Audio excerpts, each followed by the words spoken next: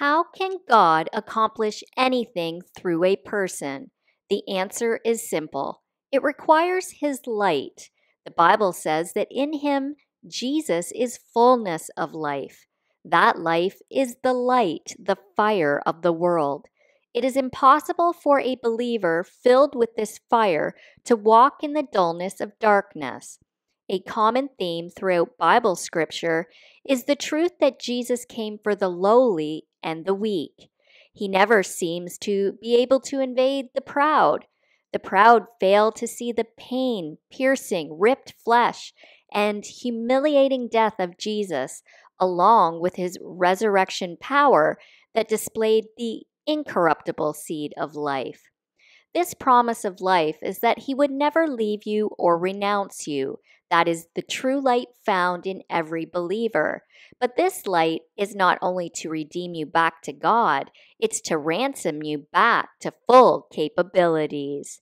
1 Peter 5 verse 10. After you have suffered for a little while, the God of all grace, who imparts His blessing and favor, who called you to His own eternal glory in Christ, will Himself complete, confirm, strengthen, and establish you, making you what you ought to be. Deuteronomy 31 verse 6. Be strong and courageous. Do not be afraid or tremble in dread before them, for it is the Lord your God who goes with you. He will not fail you or abandon you.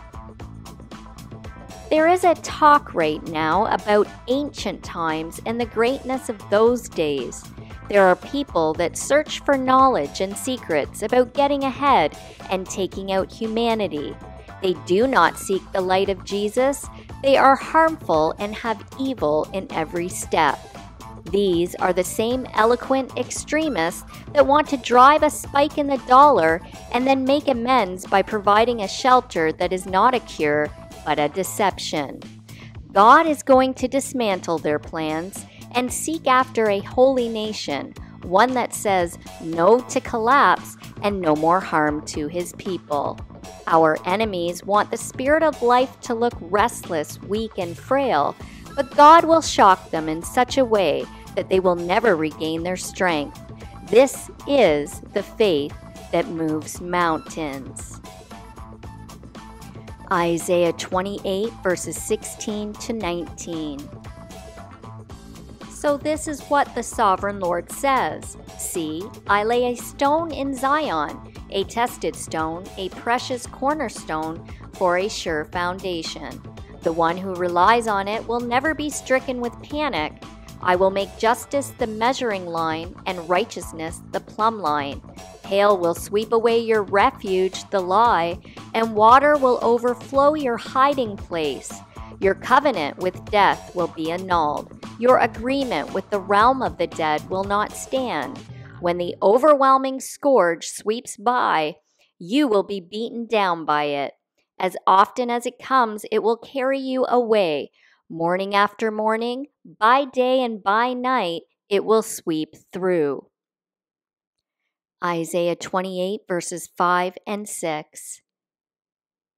In that day, the Lord of hosts will become a magnificent crown and a glorious diadem to the converted remnant of His people, a spirit of justice for Him who sits in judgment, administering the law, a strength to those who drive back the battle at the gate.